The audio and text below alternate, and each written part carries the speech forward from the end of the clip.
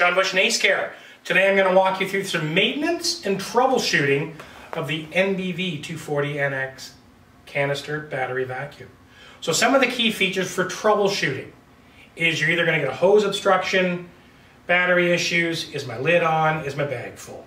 So I'm going to walk you through that, and a lot of that falls into maintenance also. So right now if I get my vacuum, I'm going to work, I'm not getting any power.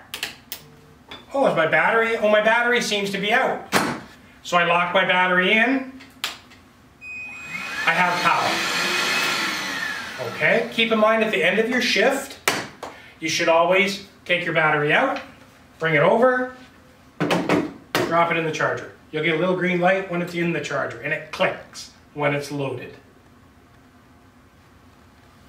Next steps, if you're having an issue, is we've done the battery, so that's your power source. So that eliminates your power source issue. Any obstructions are usually down on the floor, inside the tool, which can easily be checked and removed just by either taking a screwdriver or your finger. You'll feel it, or you can see it down the orifice.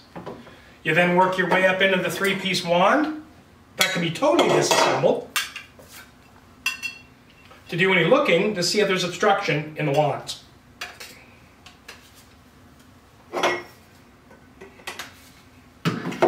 You then move to the hose. And some of your day-to-day maintenance is make sure you don't have any cracks in your hose, make sure your cuffs aren't cracked or anything's cracked, and if they are, you can easily replace these two parts, the hose cuff and the cuff that goes on to the vacuum. Always check and see if you're obstructed there. Vacuum-wise, if you're still getting issues, even though, you know, your battery's in, you hear the motor and nothing's being picked up, take the lid off, remove your filter, which is a daily maintenance thing also. Make sure you can always see light through it. Need be, give it a vacuuming. Do not throw them in the laundry. Your bag, is it full, is it not full? Does it need to be replaced? You replace your bags as necessary. This bag's got approximately 10% of its fill on it. Not very full, just from doing our demonstrations. So you'll remove your bag, you'll check the little orifice down inside the little black pipe. Now your maintenance, put your bag back in, nice fresh bag. Your filter goes back down in, your head goes back on, and some of the key features, and one thing you gotta remember, is that they are color coded. Red is Henry's color. He does not like to be used as a wet dry vac. You will basically, the motor doesn't like water, it's a dry vac only. If you're going to do water, that's a totally other training discussion on a different piece of equipment. So don't suck up water with Henry, because if you have, that's your first problem, is you cook the motor in it because he doesn't like the water in his motor. We've checked all the areas on him for an obstruction. One of the things that everybody forgets is your floor tool. So I'm going to thread the hose on. I'm going to take the battery. I'm going to make sure it's engaged with a clip. Your floor tools in the evening, and standard maintenance or troubleshooting. Turn your vacuum on. Just give it a little vacuuming. Cover up your hose.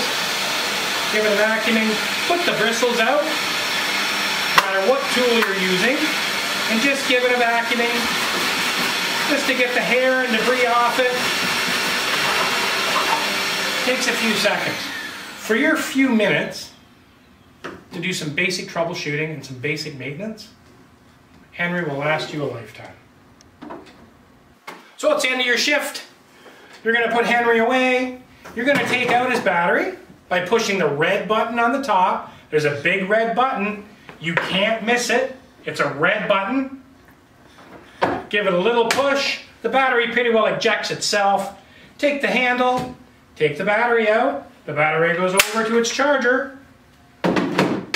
Into the charger it goes. On the back of Henry, you can see he's got all his tool ports. You can bring your wand over. And there he is. Put away for the evening. His wand's on the back of him. His tools are on the back of him. He's good to go for the next day.